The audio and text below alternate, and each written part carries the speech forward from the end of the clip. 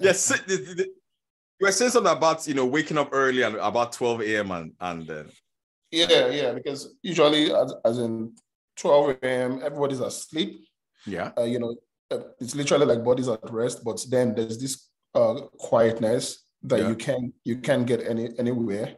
Yeah. And there's no car is going around, especially even major cities, everything is a bit quiet. So that you are in tune with almost your soul. Yeah. And then sometimes it's the best time to also commune with God because all the noise are quiet down. So it's a good time, it's a perfect time. That's why you pray, you meditate. That's right. And also, interestingly, sometimes when you look at those that write, that's the time. Same with me as well. I mean, I've been off since 5, so I wake up by 5. I used to do 4 in the morning, but as I got older, when I hit my 40s, I slowed down on that, so it's 5. I put in my solid 7 to 8 hours of sleep every night. And then our mothers, as in like when I mean our mothers, like they usually wake up 5 a.m. Yeah, stuff like that. So and even they were effective in a way. Very, yeah. They were. So we just have to learn what works and take that and then discard those things that don't work. Fantastic. Yeah. Thank you for coming for the pod. Hello, everybody. You know what's up? I always say that my guests are amazing, but this guy is phenomenal. I want to start first. I will tell you to tell us a little bit about your backstory, but I want to just create this context that you are a Niger guy. Yeah. Doing phenomenal things. And I love your bio. You said, proudly Niger, like, this is my dude. Yes, I am. So you went to FUTA, Federal University of Technology in Akure. Yes. So you're a FUTA boy. I am, interestingly, I am. You know why I'm saying this, Femi? Because someone will look at you and your success and say, Yankee boy. No. He went to FUTA. He said in Nigeria. Before he went to England, he went to school in England, then he moved to America. So now our own be this. So Femi, the question I want to ask you is that how did your staying in Nigeria, growing up here, family member, how did that foster your drive? Because you're very driven. Very, it's clear. Did that help you, or was it nature or nurture? This entrepreneur, because you are the second of 5 children. Good. So was it nature or nurture in terms of your entrepreneurship? It was not nature. It was nurture. Tell me. Yeah. It was nurture, So I grew up in Mile 2. Whoa! Say that again. I grew up in Mile 2. So Block 22, which is my company, I actually grew up in Block 22, Flat 3. Jesus Christ! No, Femi, hold on. No, this is my podcast. It's always very fun. For those of my listeners in America and in the UK, because there's a lot of them that listen to it, right? Mile 2 is not Chelsea in the UK. We're talking about Peckham, around that area. So you need to understand where this guy is coming from. Please proceed. Yeah. So just like you said, one day I was reading the newspaper and I saw they wrote Mile 2 is slum of Lagos. And I'm like, what? A slum of Lagos? So back to my story. So I grew up in Block 22, Flat 3, and Mode of Finance Estate Mile 2. And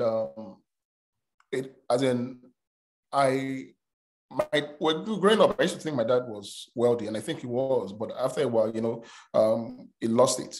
And then I did a study, even as young as I was. I looked at families across the estate. They were doing well until 1 child came, 2 child came, 3 child, and then everything dwindled. So at that young age, I think I started studying a bit of trend. I was doing statistics, or I was doing research.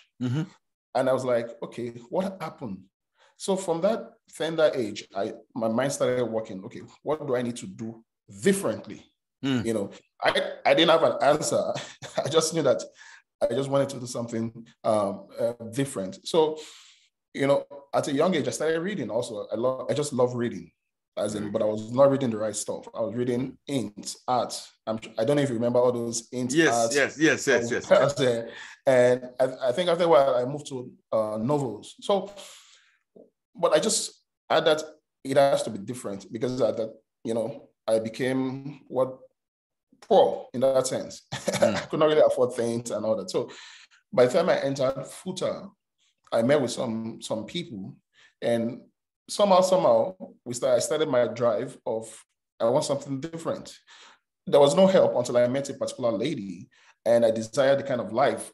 She was like they were living in FUTA, but she speaks good English, living in a nice area and everything. So I started associating with them, and then that's why I was introduced into reading motivational books. Wow. So I literally read myself. I started reading and reading. I was reading so much that she said, "You know what? For every 2 John C. Maxwell book you read one spiritual book." Jesus Christ. So I started by reading John C. Maxwell book, and that's why I'm a big proponent of leadership, because the first person that you lead is yourself. Yeah. Yeah. If you can't lead yourself, you have no right leading any other person. So I started with John C. Maxwell leadership books, and then before I moved into motivational books, leadership books, then what do you call it? Business books. Business books. So, and then because of the poverty, literally there was nothing coming from home. We formed a club, I remember then, called Zillionaires Club. They call it Zillionaires Club. And one of the things we usually do is to come together, think of ideas that we can do and all that. So, but during my course of study, I started seeing and learning trends about wealthy people. Most of the wealthy people always engage in daily needs, something that people need daily. That was what they were selling, right? Whether they were selling or they were involved in something daily, Dangote meeting your daily needs, either they're in real estate, something, or their fashion, something that you would need daily. Yeah. They may be involved in something else later, iPhone and stuff like that. So I started praying for an idea, and then this is interesting. I started laundry and dry cleaning in FUTA. How old were you at this point? I can't remember. In school, right? In school, yeah. I started entrepreneurship on FUTA campus. And this is my thinking. I remember when I started, there's a particular lady, I can't forget her. She sat me down and told me for almost 2 hours why my idea would not work. As in 2 good hours, she covered all the bases. And she told me how it not work. So when she finished, I didn't know what to say. I literally didn't know what to say. Because she covered all the bases. Students are poor, this is this, for 2 hours. I just wanted to start a business. And she finished me. So while she was talking, I just prayed. I said, Jesus, give me one of those your answers.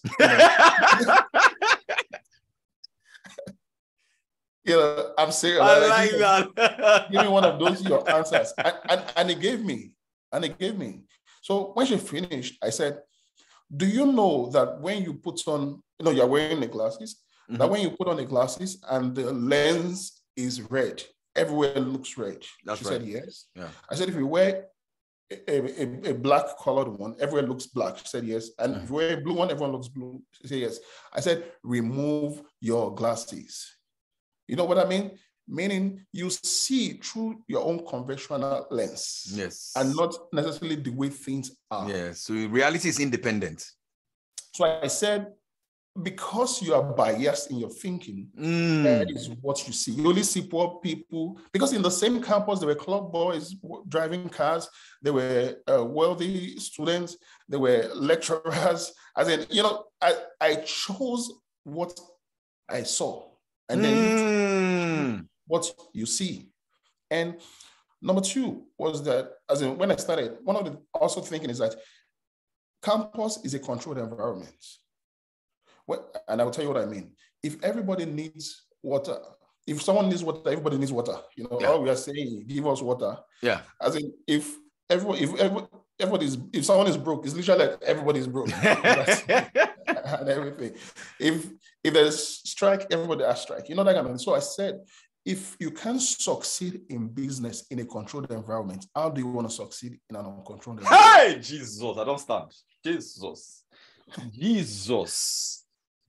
So for me, campus is a training ground. And one of the things also is that if you don't succeed, I told my pastor then, student pastor, I said if I don't succeed, as in if you can't succeed in a controlled environment, then number two is, at least if you don't succeed, your friends will feed you, and you go to one of the you know, you can go from one room to one room. And that's true, because you never see a homeless student lying on the floor in a university campus, but you see them in a city. Yeah. This is dope, man. This is dope, man. Yeah. So with those things, and then I told when my pastor, I said, if you guys don't patronize me, you guys will feed me. I said, I'm gonna come and everything. So I remember, and before I started, and I'll tell you how I started. That's how I learned, you don't need money to start. This is powerful. So I wanted to start after we came up with the idea. My pastor, she's a female. She was also there, and she was like, "Okay, start." I could not start. I was thinking, I need washing machine. I need this. I need that to be able to start and all that. So one day she was with me. She was, as in we're talking. I think we're like 3. So she said, "Have you started?" I said, "No. That's I need washing machine and everything." She now said, "Can't you use your hand?" So I said, why will I use my hand? If I start using my hand now, people will think I don't have money. So she looked at me, and then she walked very close to me. In fact, literally as if she wanted to kiss me. And she was shorter than me, so she stood on her toes. And you know what she did? She shouted at me, "Do you have money?"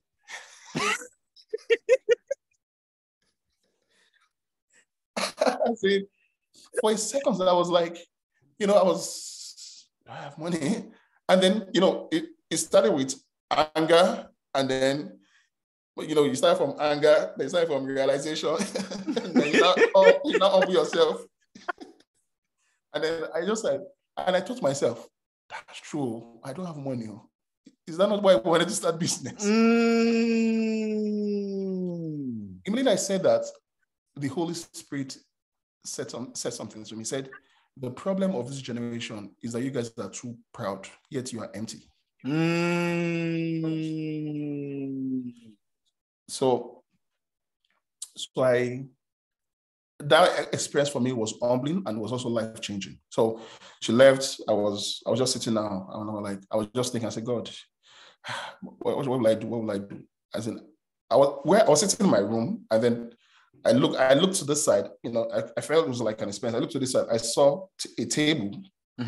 I looked to this side, I saw my iron. Then I looked, and then my bathroom was open, and then I saw buckets, and then God said, "What do you need?" I'm like, "Oh, that's true. That's what I need." And I stood up literally, I stood up.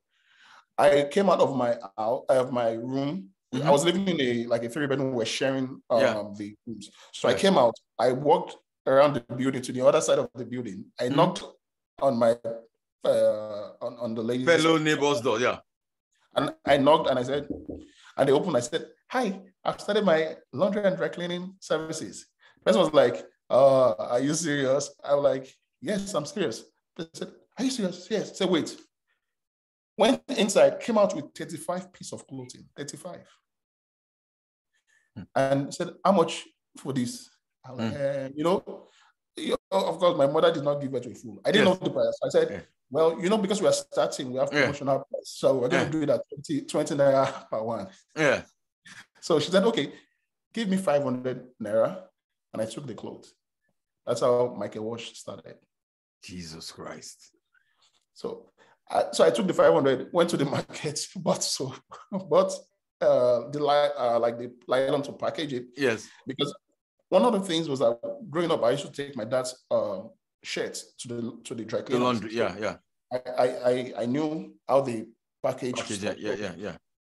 So when I brought it, when I finished, one of the things I've learned, and I learned this from Fela Durotoye, as it talks about, I can't remember exactly, but he said, make your packaging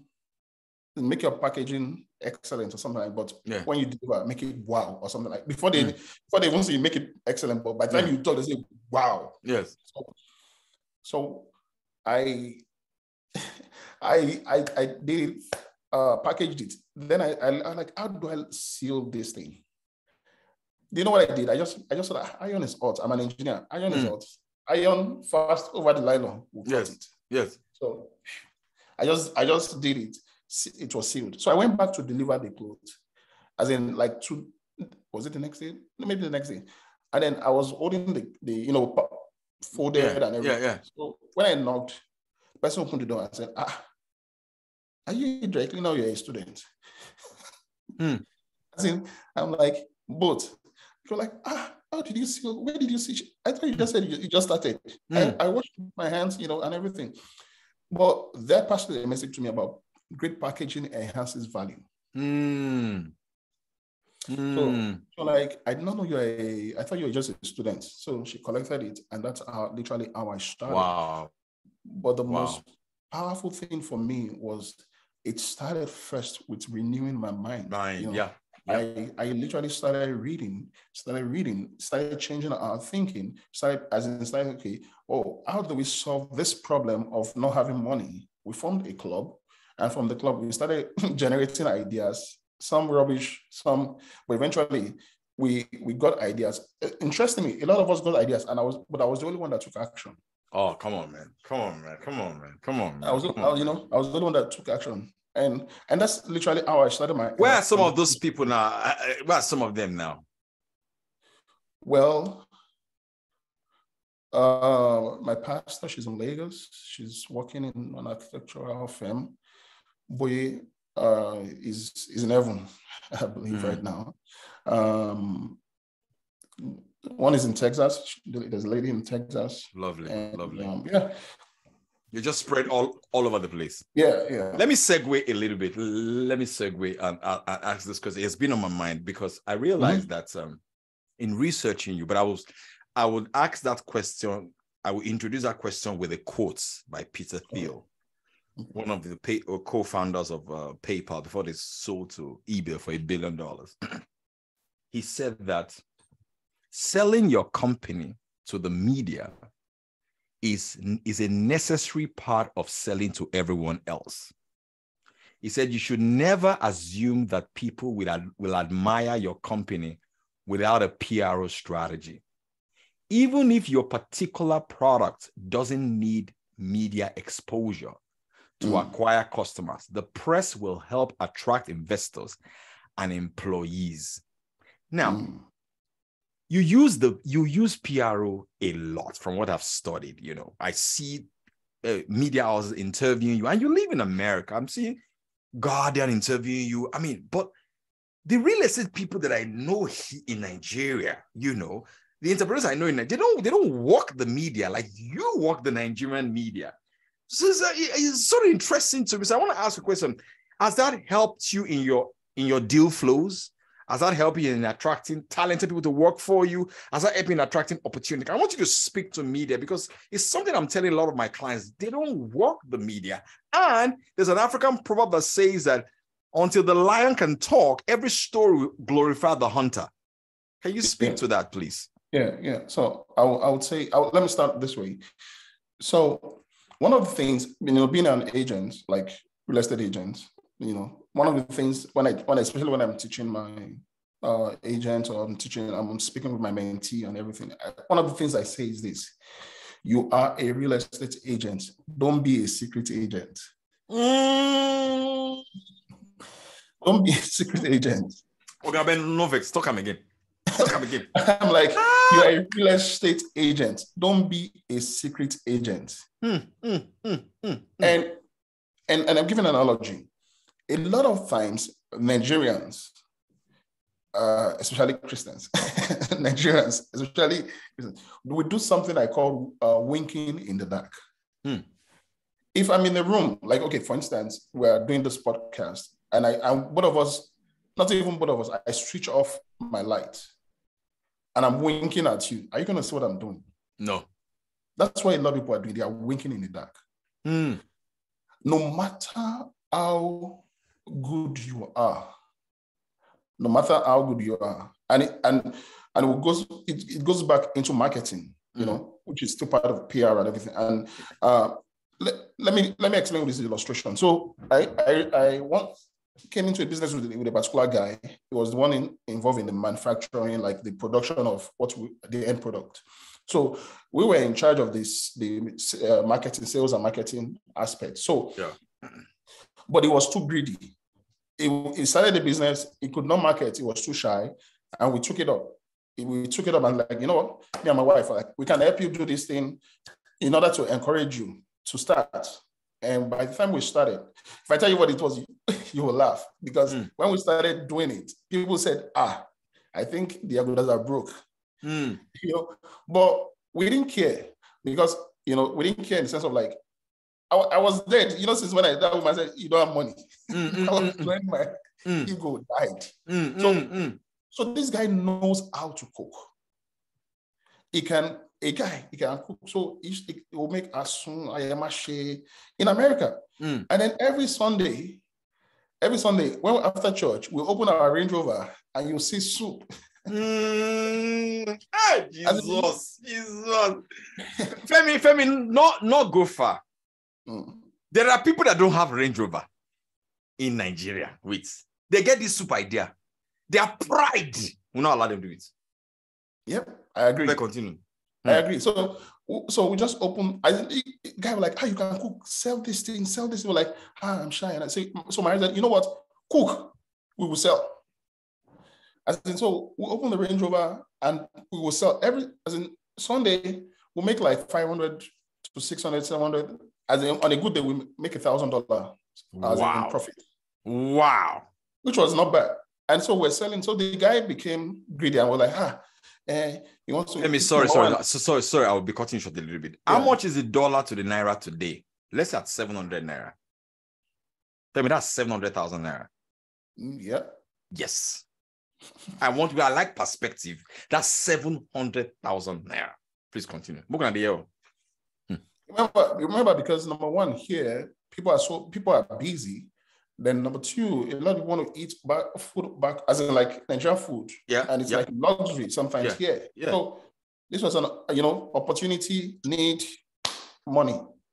So the guy became greedy and started making some ridiculous amount. So he told me something, said that, he wants this amount, that, his production is this. So I told him something. I said, no matter how good your stuff is, if you don't market and you don't have a customer, you are dead. Yes, sir. So he said, it was like, no. So he became, like I said, he became greedy and all that. So we pulled out and said, do your stuff.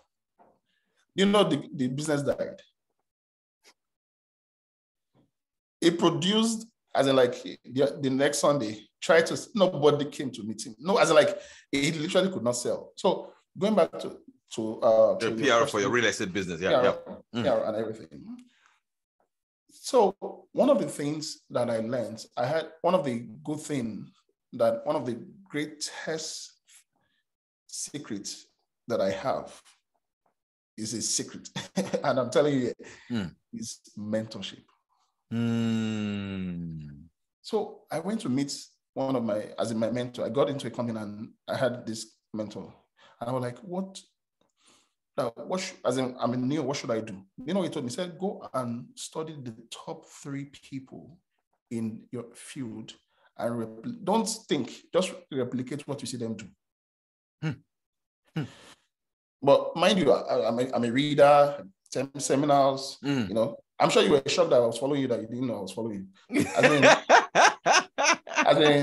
a reader. Anybody that has something that's producing value or content, I'm following them, learning from them, and gleaning from them. So I went there and I saw them, and I'm like, these guys are in the media. These guys are, you know, like they are in your face. In your face, Instagram, they are big there and everything. And then by the time I distilled their life, I'm like, this guy, we're just talk guys.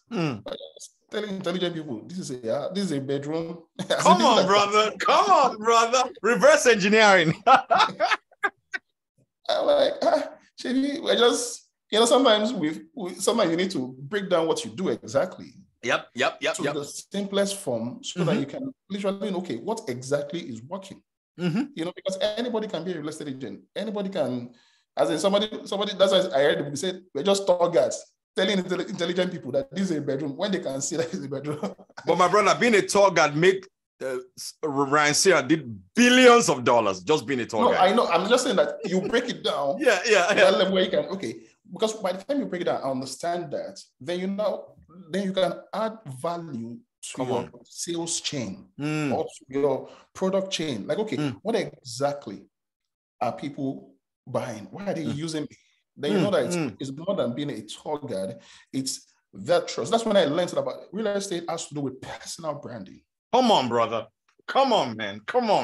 Personal branding in sense of like people don't buy from the company, they buy from you. From you. Hey! They buy from you.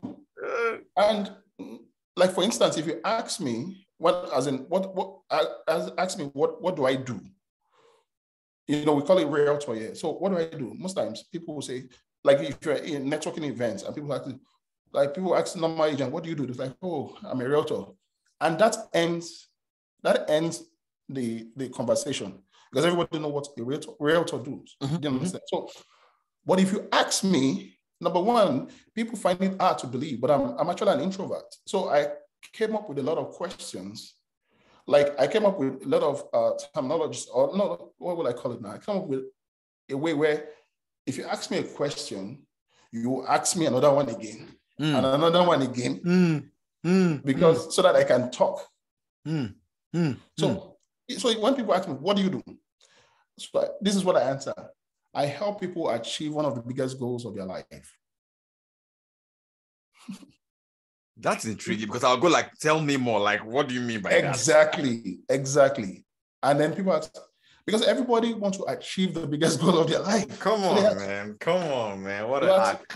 So what is that? So I answer by saying, one of the biggest purchase anybody will ever make in their lifetime is the house that they live in. So they're like, and they not everybody knows. Like, yeah.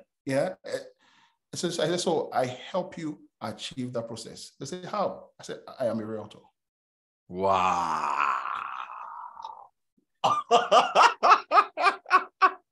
Because I get attention. I get 2 affirmations. Come on, man. As in, I get the attention. I get the affirmation. They are literally, it's like people have to give you permission to be able to sell to them. That's right. So I get the attention. I get the affirmation. They're like, yeah, 1, 2, and then you just subtly tell them what you do. So they don't feel you are selling at them. They feel you are solving a problem that sometimes they don't even know that they have. So back to PR. Yeah. Don't mind me, I'm all over the place. I love it. Yeah. So PR is that so I learned that early. Don't wink in the dark. Don't wink at a girl in the dark. She's not gonna know what you're doing. So I started and then again, no matter how good you are, if people don't know what you're doing, then as in when you're not Jesus, even Jesus did a lot of PR. So I started from Instagram, started doing Instagram, and then after a while I realized that. So I think maybe somebody approached me or something, but any opportunity for media, you see, when you said, oh, the podcast, I'm like, yeah. But number one, I already know your brand. You don't know, but I see your work. I see you in London. I see you in this. Like, thank you. I only follow probably less than 1,000 people, on Instagram. That's an honor. That's an honor for me. That's a big honor for me. Thank you. Yeah. Because I'm one of the big people that knows me very well is Pastor Jimmy Terry. So. Yeah. I kind of always look at who's in their network, who are they talking to? I say, follow them. What can I learn from this one? If I cannot learn, I'll follow you. But if I can learn, I stay with you and all that. So, but PR, like I said, a lot of people are good. Oh, no, no. So this is the way I got into PR. I saw that there were a lot of people talking nonsense. As in, I felt I was good. These people are not good. They are half-baked, and they're the one taking the airways. What are they doing that I'm not doing? That's right. And I'm like, and then I'm no longer a traditional Christian, whereby like I read a lot. I think for myself. I engage with the Holy Spirit, and then I solve problems. Like in the sense of like a lot of times when we pray, when you finish praying, if you believe that you receive what you've prayed about, as especially if it talks about an idea or something, then you pick up a piece of paper and try to write the ideas that, as in the solutions that come to your head. Yeah. It might be stupid, but it has helped me a lot. So I saw that one of the major things was that they were always in the news. Who is giving these people? Yeah, they're always in the news. They always seek their opinion. They always they're always shouting. So when I said, you know what, one day I just tried some level of PR, and then boom. And then with Instagram, everything going boom, boom, boom, boom, Yeah. And everything. And last year was a fantastic year in the sense of like, it was even last year that I really focused on a lot of PR. Yeah. I focused on a lot of PR. And when I focused on a lot of PR, last year was also the year that I got a lot of awards. Got in Nigeria, got in America, got in UK. Saw that, yeah. But it's because of PR. Yeah. Wow. It's because of PR. Yeah. It's simply because of PR. I'm not trying to sell PR, but it's just what it is. If Coca-Cola, $1 billion organization, that you in Nigeria, you sit on Coke, you eat on Coke, as in like you do everything on Coke. Yes. As in you see Coke and pounded yam, you see Coke and rice. And this is a multi-billion-dollar corporation, and they're still doing PR, doing advertisement.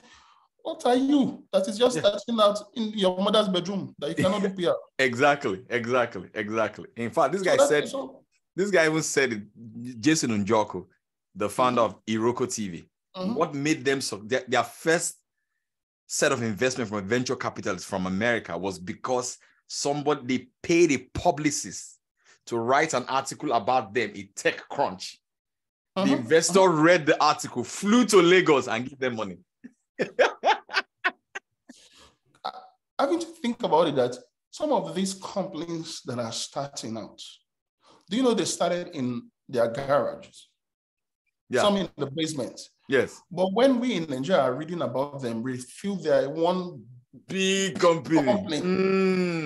That why is because of PR. Somehow, one of the things, and which I'm learning, and I'm going to be releasing some. One of the things I've learned about those top 3 guys too, they are good. They are very good. But they also allow you to know that, see, I'm good. It's not like we're doing PR. When you now come, we're not good. No, we are good. Then number 2, after a while, they write a book. Yep. An authority. Yeah. I'm like, I'm an authority in the field. That's also part of PR. Because your book will go to where you cannot go yet. That's right. It has a multiplier effect.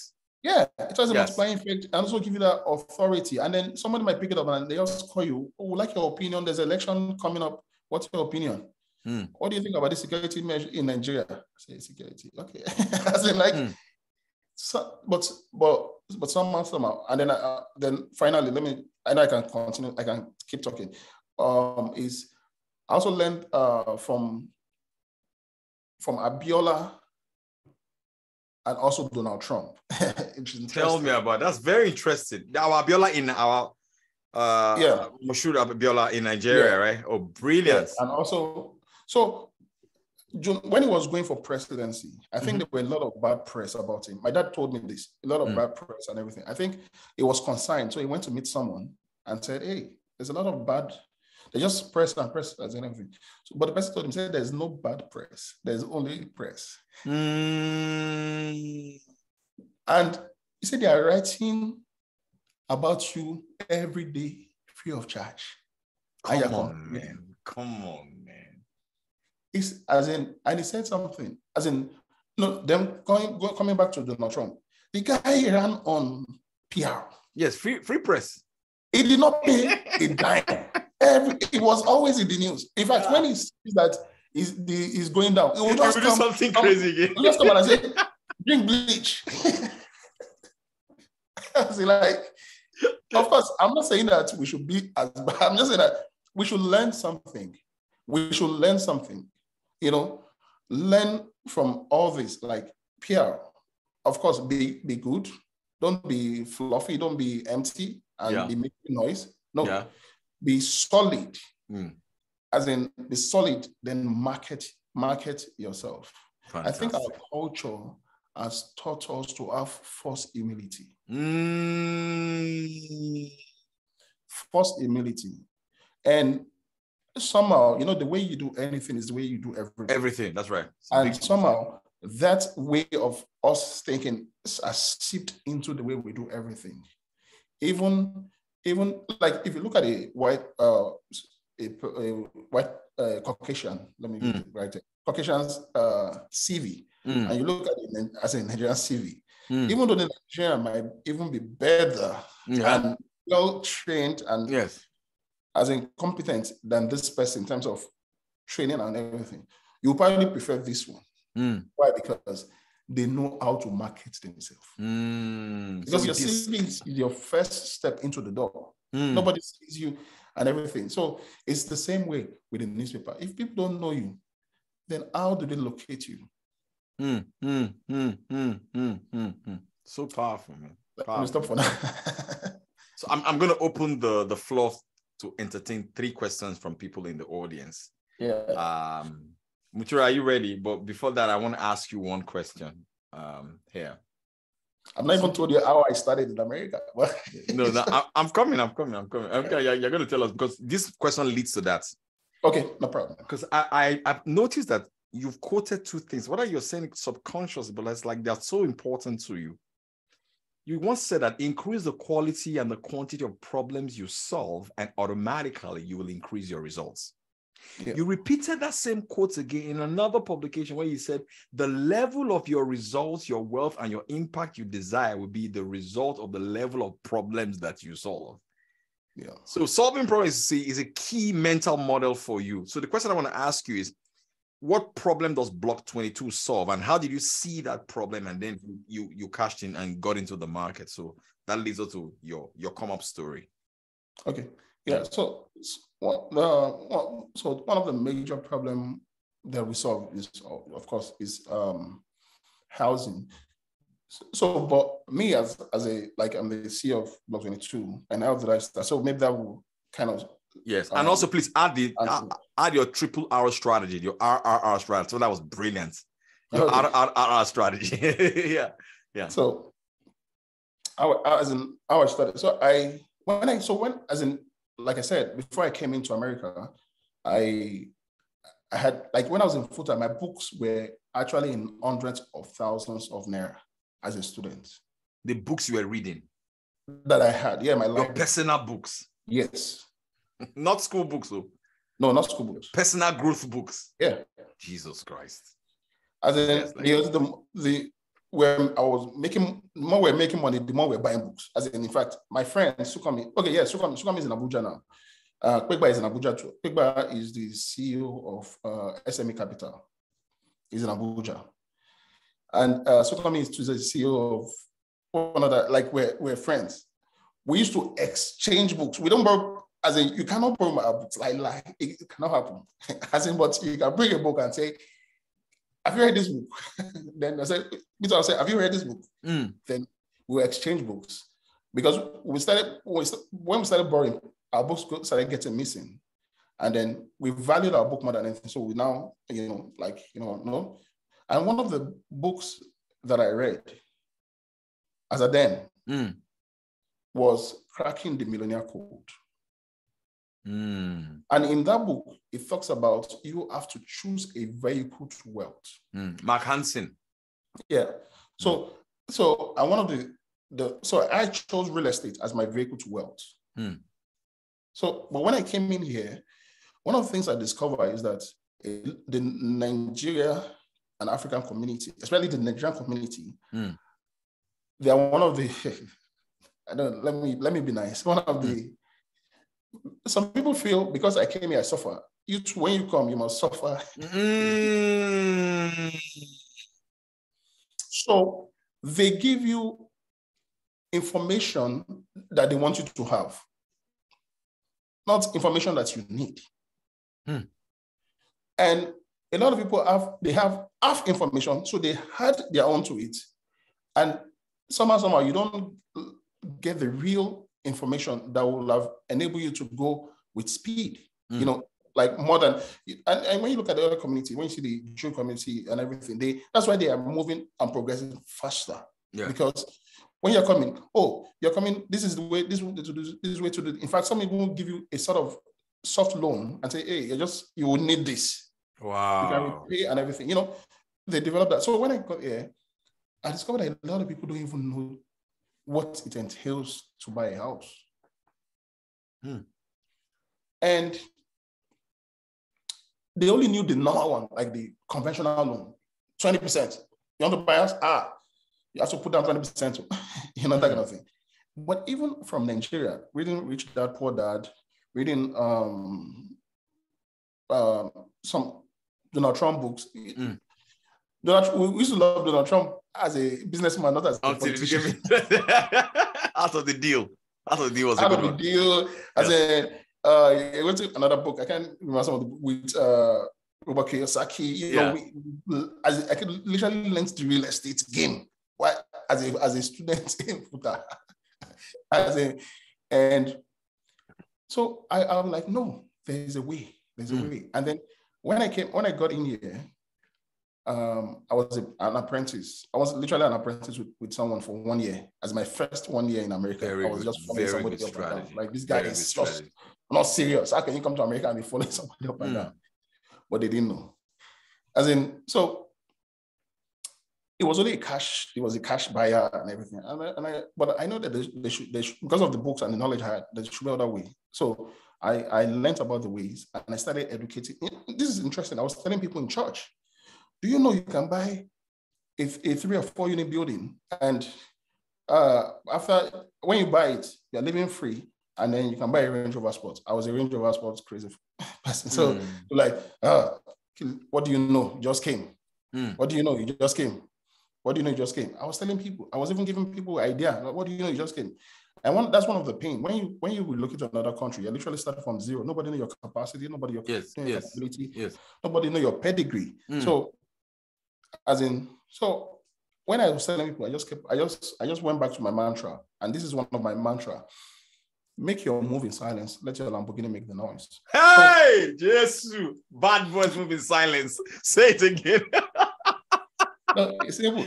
Man, this podcast out bombs, man. Say it again. No, it's make your move in silence. Let your Lamborghini make the noise. Come on, brother. You know, and I can, it's scriptural. I can tell you the scripture for it. You know, the scripture for it is, Bible says, wisdom is justified by our children.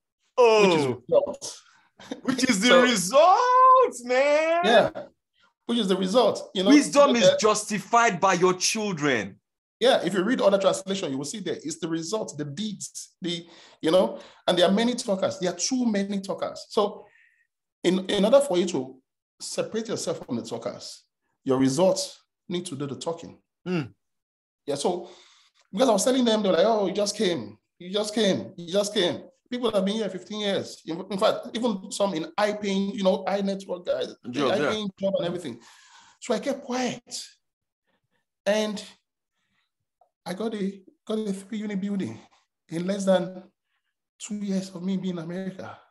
Wow. So somebody, when I mean less than 2 years, I did not even have, I was not even yet a green card holder or anything. Like, I was just still your regular guy. So somebody called my wife to encourage her. You just married your husband. He's a young, give him time and everything. So what are you guys doing? She was like, we're moving to another, it's still in Chicago land, but they moved their office to downtown. She was like in an outskirt of downtown, like suburb of downtown, of Chicago rather. So they moved the office to downtown Chicago. So like, oh, so you guys are gonna rent now? She was like, no, we just got a building. And she didn't know how to describe it. So like, we just got a 3-bedroom. So the person was like, okay, you guys are renting, you're gonna rent it. Rent a 3-bedroom. Say no, we just got a 3-bedroom. So I said, the person said, what are you into money here? So she said, yes, Meta. Like, he said, I will say to you, I said, Bono. I was hearing, because I said, Bono. Bono, family. Like, could take 2 years. You were like, yeah, multi-unit. As in 3-bedroom, yeah. My wife like, yes. Maybe move, yeah. I called you to encourage you, but I think I'm going to need encouragement. Please, tell Femi to call me. My brother. Man, God is good, man. So whoa. That's how, as in, so I called him, and he of course, he has bought like 2 or 3 properties. So back to the, as in, so I saw, as in, I literally let my results speak, so I got a 3 units. We as in fixed it. We started living in one free of charge. When I mean free of charge, our tenants were paying the mortgage. 3 months later, I got a white Range Rover Sport. My brother, in church, after service. I'm not kidding. I'm not kidding. After service, there'll be queue of 5, 7. Okay. I'm serious. For 1 year, I talked. Oh my God. I was solving problems. I was like, no, you can do this. No, you can do that. Why? Because they saw the result. And then I started debunking things, started teaching people. I was giving people value free of charge for almost 1 year. They were not really buying. But the next year, oh my God. Your sales exploding. Femi, I'm ready. Femi, I'm ready. Because you have to do some things, literally to get ready. So I was giving value. Every Sunday, someone will call you. So I solved a major problem that I saw here. And then people started rewarding me. Because if you solve people's problem, when they need, as in if you solve, I'll give people value eventually when they need to make that purchase or make that, as in that as sales or that product, when they need it, it's you they will come to. That's right, man, brother. It's dope. That is literally my as in problem. So that blockchain started solving that problem for the community, and then after a while, I started blockchain too, also because I wanted to create some agents with investment mindset. Good. Because one of the things I say to myself is that I don't want to be a banker that has no bank. God, this guy is dope, man.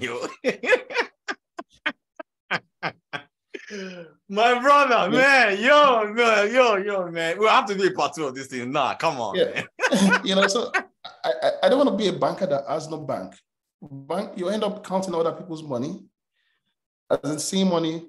That's one of the highest level of frustration you ever see. That's when you see millions of naira and everything. So I wanted realtors, especially of African origin, that will become investors.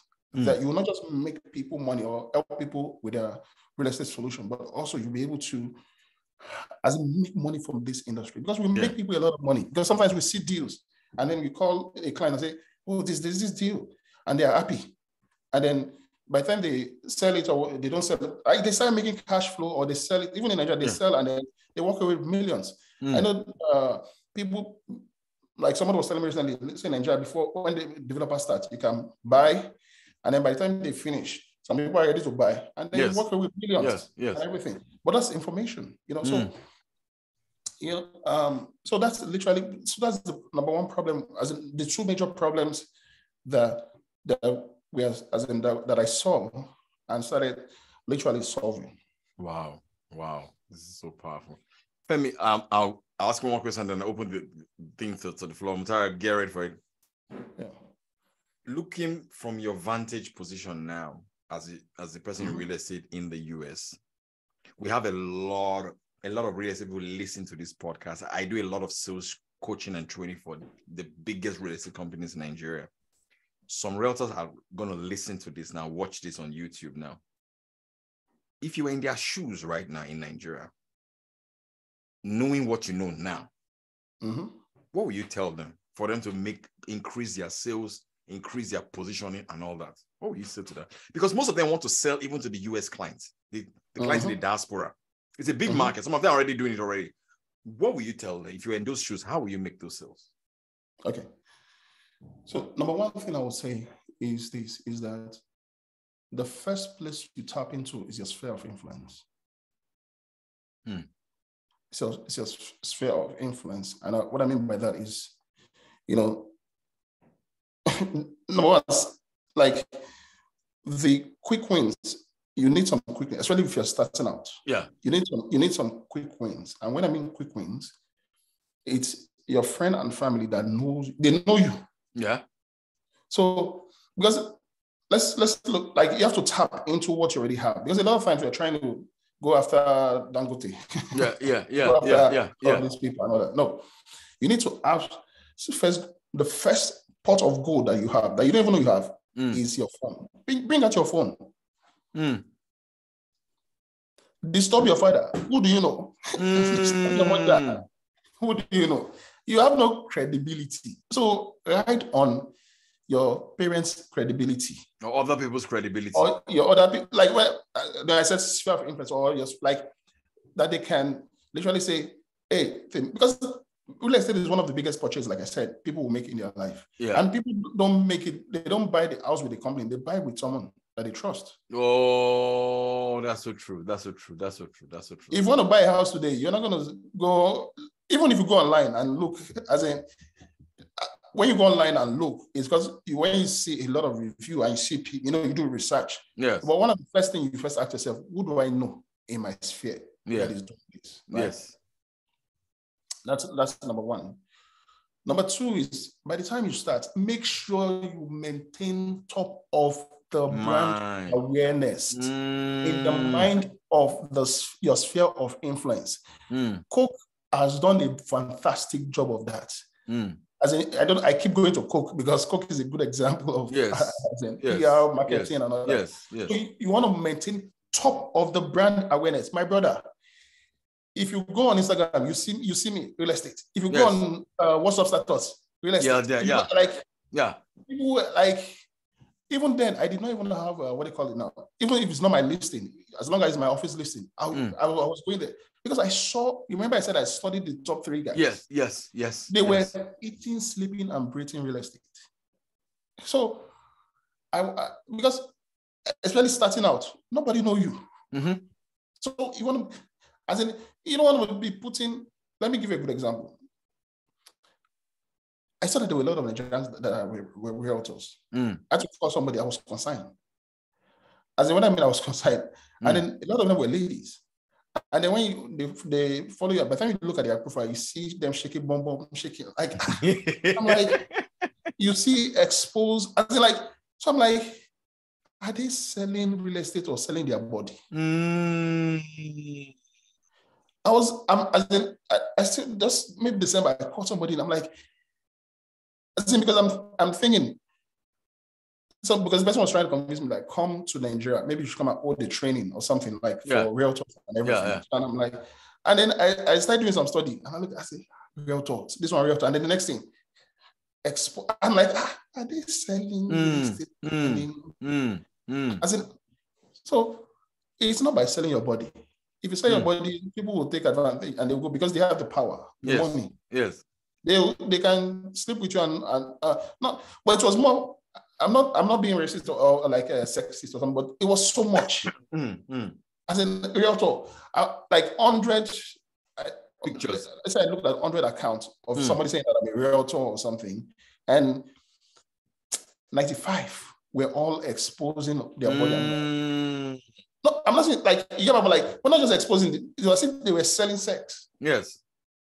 I'm like, you're not selling the solution. Wrong information. Wrong information. So as in, I looked at it, I'm like, but me, as in now I do a lot of motivation, a lot of speeches and everything. But then if you open my page, you'll see me selling this real estate or selling that real estate, selling that real estate, selling that real estate. And then number 3 is get yourself out there. Don't be a secret agent. Let everybody, as in, you can't maintain top of the brand awareness if people don't know that you're a real estate agent. You're right. As in, just Facebook, let people say, Potito. No, Potito. Because if I mention your name, if I mention PaulFoh, what's come to people's mind? Yes, sales, man. Sales coaching, sales training, man. if I mention Dangote, what comes to people's mind? Yes, man. If I mention, so if they mention your name, it should be real estate. Yes, and nothing else. And what you said is very powerful. What you said, but you said something that the top 3 people you're following, they eat, they think real estate. I've had this conversation with realtors in Nigeria before. Some of them will sell air, they will sell car, they will sell other things. I said, no, do one thing. It's called the power law. It's called the power law. And I call it the print. Oh my God, my book. I'm already telling you some of the things. There's something called that I developed called the principle of the tree. A tree will develop strong roots first before branches. A lot of people start business, real estate, and then the next thing, I'm telling you, branches. branches. Okay. Femi, that your book, I'm saying online now for everybody to take. Later we'll talk about it. So I worked with a coach here in the UK. Her name is Tomra. She became an Amazon bestseller for 19 weeks. We work with the title, work with everything, because I've done 7 books. So we work on that, your book. Yes, sir. So I've enlisted as your book coach. So I know that market like this, the back of my hand. Now, Mutrayo, ask your question. Oh, Lord. Mr. Ayument. Yes. Yeah, good morning. Yes, I'm sure you're pretty like, good morning. Femi, funny enough, she's in America. Yes. Wow. She's in the real estate space as well. Yeah. I just typed on the chat that this is actually meant for me. I'm sorry, I'm being selfish. Thank you very much, PaulFoh, for this. I mean, this meeting has actually given me clarity on what I want to do. I just moved in here 1 week ago. Okay. Wow, welcome. Thank you. I'm in Houston. I'm the lady carpenter. I'm into real estate in Nigeria and interior design. And I came to America to also come into real estate space as an investor. Not that I have that money, I've done little research. But from what you've said so far, I've been able to pick that I can actually start as a real estate agent also, because I also want to start teaching people how to, buy houses and all that. So I know you might not be able to answer all my questions, but I don't know if I can have your number or something where I ask you all the questions. Number 1, on certification. How do I become a real estate agent? How do I also become a real estate investor? What do I need to do? I know about the FHA. I know about the 20% down payment. I know about the non-qualified mortgage loans and all that. But you are playing, mention something about mentorship. I think Femi has a class coming up. I saw you advertise something like some virtual training coming up. Page. Yes. Femi, right? Yes. Yeah, that's a for I saw it on the page. Yeah. So I want to be your mentee because I'm just coming into this space and you are already playing in that space. So I really want to learn so much from you. Thank you. In terms of the certifications and all that. Brilliant. Thank you so much. Yeah. Thank you. As in, one of the major things that I don't do, but based on this platform and because of is I hardly do mentorship. Not as in I've probably just mentored 2 people. Wow. As in, but I'm gonna make an exception because I'm very tough and hard on people. Yeah. As in, I'm a result-oriented person. I'm a result-oriented person. As in, like, I'm this kind of person. Don't teach me about the Holy Ghost. If you want to teach me, let me make a fall. I feel like I want to experience the Holy Ghost, not just teach about the Holy Ghost. Yes. Or, so yeah, that's fine. Based on this platform, I'm going to do that. I'll send you my number and all that. So, and one of the things I would say is that, like I said, welcome. Seek to be a value, how you can add value, how you can add value to the chain. And like I said, wherever you are, you need to first study what's the problem. There are a lot of real estate agents. Yeah. Plenty. Because, and unfortunately, this is a bad time for you to come into real estate with the recession and high interest rates. But it's also the best time to enter. Because now we have a lot of agents falling by the wayside. When I mean wannabes, because they're not really agents. Now, because the market went very high and very good, people were so anybody could sell. But now they've all, as in, fizzle out. So, but we're probably going to talk more, but seek to be a value, as in how you can add value. And one major advice, don't take advice from everybody. I know you're in Houston. I can see where you're in Houston, and there's a lot of Nigerians. I know. Don't take constructive criticism from someone that has not constructed anything. My God, this guy. Next question, please. Thank you. Next, anybody else? Have you got a question before we call this a wrap? This man is a very busy man. One more question, then we'll call this interview a wrap. But I'll send. How do I get? Okay, Mr. Paul has my number. I'll forward it to her. Don't worry. I'll forward it to her. Onyekachi, ask your question in 30 seconds, and then we'll call this interview a wrap. Okay, it has been an amazing session so far. I mean, my notes is already almost filled. And I feel I've not even talked. So my field basically is event management. So I'm an event planner. I'm based in Abuja. Okay. So, but the question I have is concerning reading. I heard that you spent a lot of money, getting books, spent a lot of time reading. I've had that challenge for some time. I've purchased so many of these books, but my challenge is always, reading them to the end. So I've read, I have reached that point that I've bought a lot of them, but my challenge has always been keeping tabs on, the chapters, making sure I finish reading the books. So I don't know what's method do you use? Strategy exactly do you use to make sure that you're able to finish reading such books, at given times? All right, so that's one question. Can we get one more question so that we just tie it up together? VC, I wonder why you don't have a question for him. Venture capital, VC, KK, you don't have a question. Now, big man be this, so not very good to see this guy. So, hello, coach. Yes. Yeah, actually, it's been amazing, and my notepads are really filled up.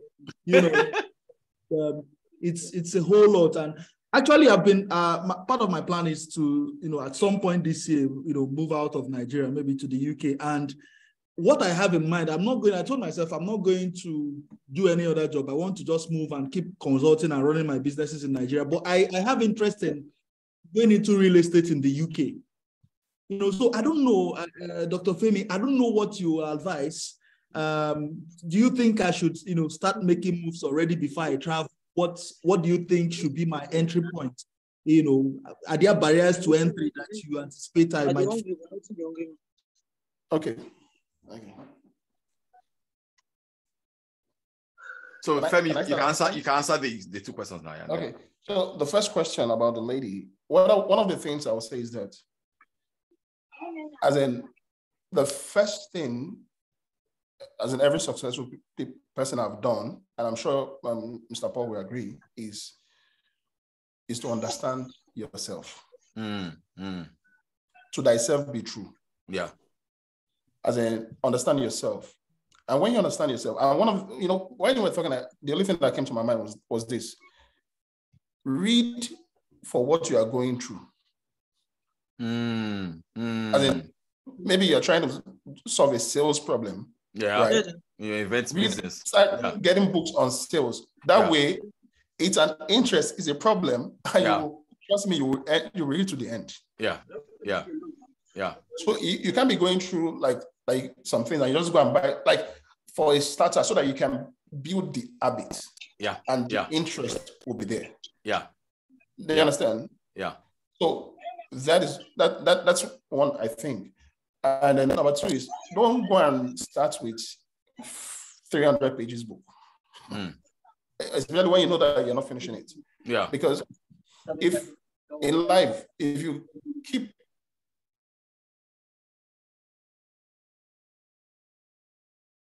Femi, can you unmute yourself? Okay, sorry. Good. Yeah, okay. Go ahead. Yeah. So if you keep having abandoned project, when I mean abandoned project, read this book, you did not finish, read this book, you did not finish, it becomes a trend in life. So what you want to do is to, even if it's a 15-page book, read that book, finish it. Yeah. That joy, as in like, oh, I finished this, and then start reading. Don't go and buy 500, like you can see, look for, like, I'm looking at your books, like, look for one of the smallest ones so that you can, and also something you are going through that you're trying to solve. Yeah. Read for the moment, as in starting out. Eventually, you'll be able to read, as in, develop the habit, because that's the things that you've not formed the habit. You need to just first form that habit. And you can't form that habit by reading 500 pages book. You will drop it as number 10. So that's one thing I would say. And then number two is also, if you can get reading buddies, or like that can hold you accountable, like, oh, we're reading this book together. Maybe your spouse, might be your friend. We actually do that in the community. We review a book every month. Okay, yeah. We reviewed 23 Immutable Laws of Marketing last month. We're doing Think and Grow Rich this month, the 15th. Yeah, you see. So throughout this year, we're going to do like 12 books. You see, and I feel everybody should have read that book, Think and Grow Rich. Yes. So that will help, And then you have a coach. Tell him to hold you accountable, even if you have to pay for it. Are you seeing now? This is your event management money. Bring some for me.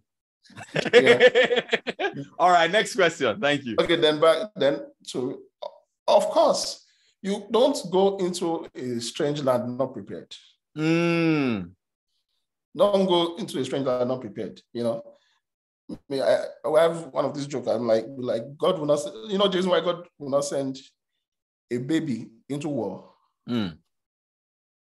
It's a joke, but there's truth to say. The reason why God will not send a baby into war is because his diaper will fall down. So which will cause a distraction to the baby, and so you don't go into the UK. If you're in Nigeria, start studying about the UK. What's about the property market? I have someone, Dr. Danny. I've interviewed him with Dr. Danny Mosey. Yeah, that's a good person to. Yes, you can sign up with Dr. Danny if you want to get into the real estate industry. I can do an introduction. Go on his what do you call it? On his courses. He does courses and all this stuff. He has a lot of videos or something. Just go and read everything first. Watch all his YouTube channel, all his YouTube videos. Yeah, YouTube videos, and go be so much because when there are terms or terminologies, that you start learning. Yeah. That you want to start speaking the lingua. Not just about speaking the lingua, but understanding what the lingua means. Yeah. Before you even get there, such that you save yourself time. So, you're redeeming time. Yeah. You're redeeming time. So by the time you get there, and then I think that's about the best advice. And then look for people that are there and look for their books. Fantastic. Dr. Femi, this has been a fascinating conversation. So let me do some speed rounds of questions as we wrap. So last year was a good year for you. What's the one podcast or the one YouTube video, the one book that you thought was really, really significant for you? That's a hard question. Because books I read were plenty. I know you read a lot, yeah. That's a tough one. Let me make it like 3 for you, if you can come up with 3 good books, podcasts that you really, really made an impact for you last year. Okay, so I think it's as interesting as this may sound, but I think it's more of Apostle Sermon. Apostle Sermon in terms of like, I'm a Christian, so I don't know if everybody's a Christian, but this is me. So Joshua Selman. Apostle Joshua Selman, because it's not just about the it's someone that the ideas, the principles behind a lot of, as in, you know, the way they're very deep. They're very deep. They're very deep and everything. And again, for me, I had a lot of going out somewhere, you know. So for me, it's also the way it communicates is truth. You know, so powerful. You know, so honestly, that's number one. But you know that, Femi, it really ties up to some of the things that we've been talking about. You see how his team or the world use the internet to leverage his message. Dr. Selma is on everybody's phone. Yep. So we're talking about publicity here. We're talking about publicity here in a good way. Think about it. If it wasn't for the leverage of the internet, that even though he's sleeping, his words are all over the place, you won't be talking about him right now. Sure. So this is so powerful. Short form content, large form content. Use the power of the internet. So, sir, I was joking with some people. I said, you know, you listen to Jerry Easy, what God cannot do does not exist. The man shows up every single day doing that thing, every morning. But you show up once in a while on the internet. Are you seeing the dichotomy? Are you seeing the thing? Yeah. Study the guy, study him. Yeah, and now let me just say this here. Let me drop this one of the major things, or one of the things that happened to me. And this is one of the things that changed my Instagram game. So, you know, I do content. So I'm always producing content. As in, some will go well, some, as in, before now, because it was actually in June that things changed drastically. And I'll tell you what happened. So I think everybody will learn from this about being consistent, especially with whatever I do, even if it's a content you are creating. I was always creating content.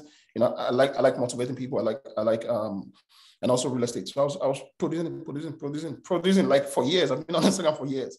And then I love cars.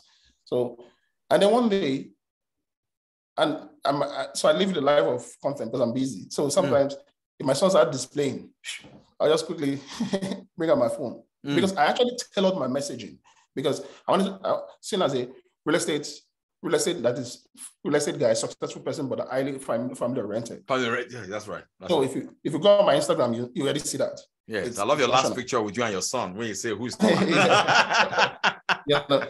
It's intentional. So my son, very funny guy. I said he would display something, so I put it online. As I just put him online, was trying to make a choice. So I know I don't want this. I want this. This car should take me to. I don't know if you saw the video. As in, so I put it on Instagram, and it had some lot of view. Then one day I woke up, I picked up my phone. As in, my wife sent me a message. Please help me transfer the clothes on the dryer from the washer to the dryer. Like if you wake up earlier than me. Yeah. So I came downstairs because I wake up early. So I came down, I put my phone on the dryer, and I was moving the clothes, and I saw my phone going. I was like, you know, like followers, yeah. So I was like, what's happening? Meanwhile, before I slept, I was waiting for my followers to hit 30,000 followers. So yes. I was like, somebody should follow, you know, before I slept. So I saw my phone going, what's happening? So I went to my Instagram, checked my phone, and I saw 34,000 followers. I'm like, wow. 34,000 followers. As in, like, I was waiting for two people to follow me before I slept. That I was like, what happened? So when I was saying what happened, that's how somebody sent me a message. One of my friends said, you've blown Otunde not carried your video. Oh. But that's not even the point. Between that time that my son went viral and now, right now I'm getting close to 73,000 plus followers now. You know, but and like I said, if something happened, I always study what happened. So, and then I was talking with someone very highly influential person too, and we're talking. I said that my son went viral and everything, and the person said something. He said, "Your son went viral the traffic came. Content made them stay.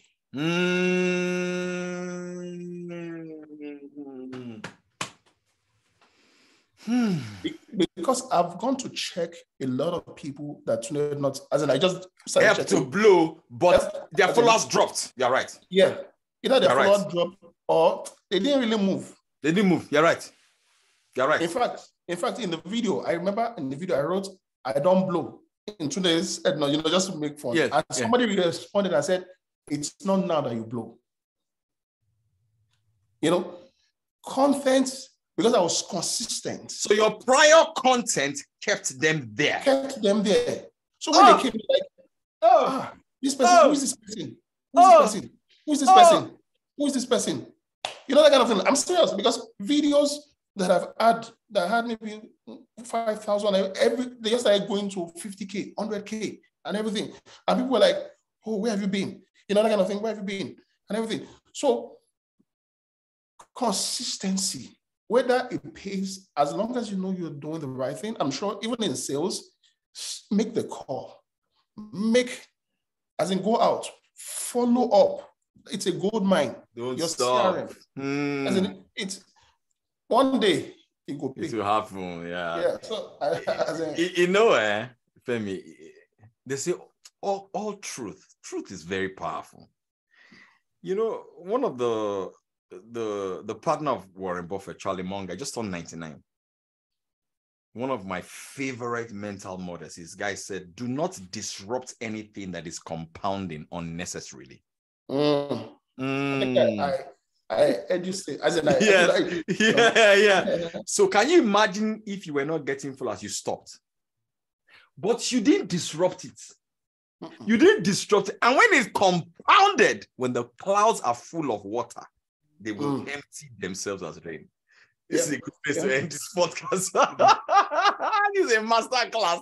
Somebody shouted, say this is a master class. The interesting thing, I've not even told you how I started with I came into this country 1st of December 2015.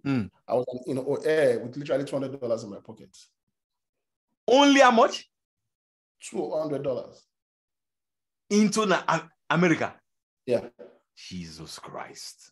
As 2000, first, I'm 7 years, like 7 years in America in 1st of December last year.